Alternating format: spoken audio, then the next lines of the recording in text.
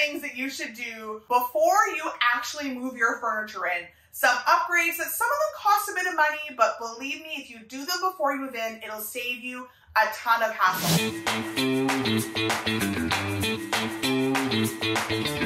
The first one is flooring. I hear so often that somebody hates the flooring that's there, can't wait to replace it. Then they move in, they haven't replaced it, and I go back to visit them 3 years later. I'm like, oh, how's this pink carpet doing? You still have it. And I'm like, yeah, well, the thought of moving all the furniture out again, it's just too much work. We're not gonna do it, we're keeping it. And then they replace it right before they go to sell. And they live with the flooring that they really wanted for a short amount of time. Save yourself some money in the budget, put the flooring in before you move in. That way, you have it all done, your furniture's in place.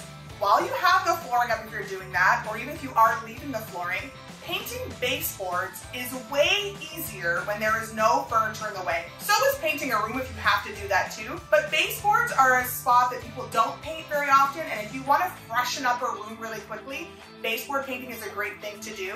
Other things that you might want to change really quickly before you get in there, because it's kind of a hassle once your stuff is there, is lighting.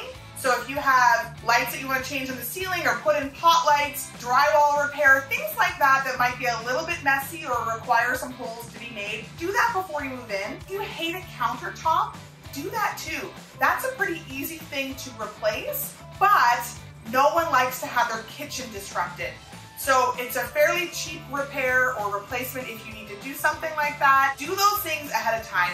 Treat yourself and make that house exactly what you want it to be. Because honestly, I hear it so often, these grand ideas people have, and yes, you might be a little stretched in your budget when you first get there, but it's worth it to get it done so you can actually enjoy your home while you're there, instead of fixing it up to sell to someone else down the road.